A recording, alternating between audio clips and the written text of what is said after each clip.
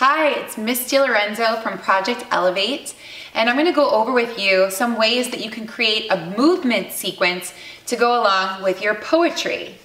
And so the very first thing is I'll read through the poem with students and we'll look for words that inspire movement. So here's a little hint. A lot of the times verbs or action words are really good words to inspire movement.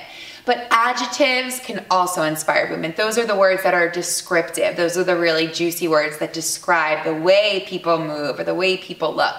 Also, figurative language, things that say, it's as bright as the sun, or he was as fast as a galloping horse. Those kinds of things really inspire movement as well. So as you're reading your poetry, you really want to be looking for that inspiration. So the first stanza of this poem, called Sea Creatures, is one that we'll tackle today. And this poem is by Maish Goldish, and it's part of your deep sea theme.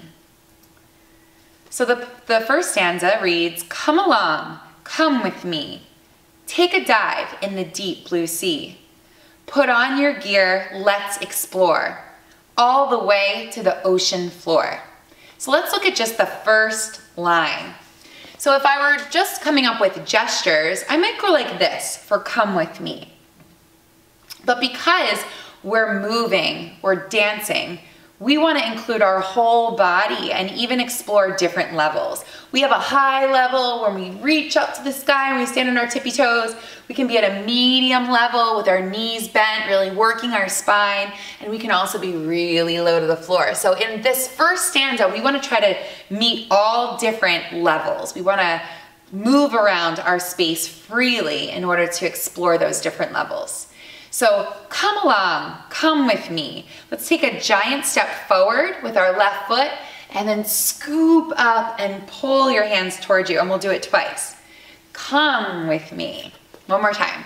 Come along, come with me. Really trying to get someone to come along.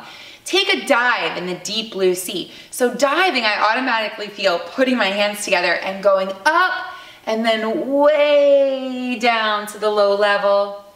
And then maybe scooping back up and reaching the arms up to the side like you're coming up for air. So let's try to take those two lines and put them together. Come along, come with me. Take a dive in the deep blue sea. The third line is put on all your gear, let's explore. So I'm gonna take a giant step to my right, put my gear on one arm, a giant step to the left, getting my whole body involved, put my gear on the left arm, and then maybe to explore, we can put our hand over our eyes and bend the knees. All right, let's try it from the beginning. Come along, come with me. Take a dive in the deep blue sea.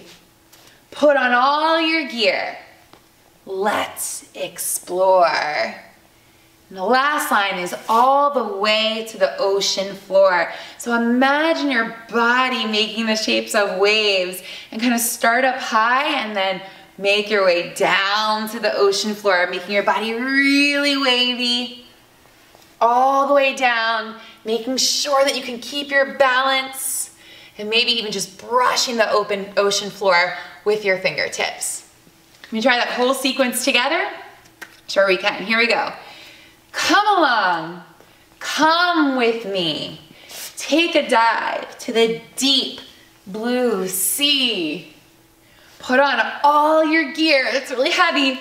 Let's explore all the way to the ocean's floor. So just coming up with those movements for that stanza, it helped me memorize it really quickly. And it's also helping me read it with expression in my voice. It's making me a more fluent reader, and I hope it does the same for you. So have fun. You have 5 more stanzas of this poem to work on together, creating your own movement sequences.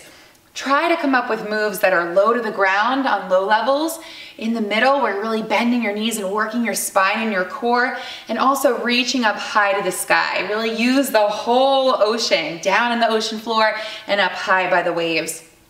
And then You can move on to adding music to this if you'd like, and maybe even possibly moving from non-locomotor movement, is what we just did in our own space bubble, to exploring different areas of the room. So layer on as many different pieces as you feel you and your class are comfortable with. Have fun.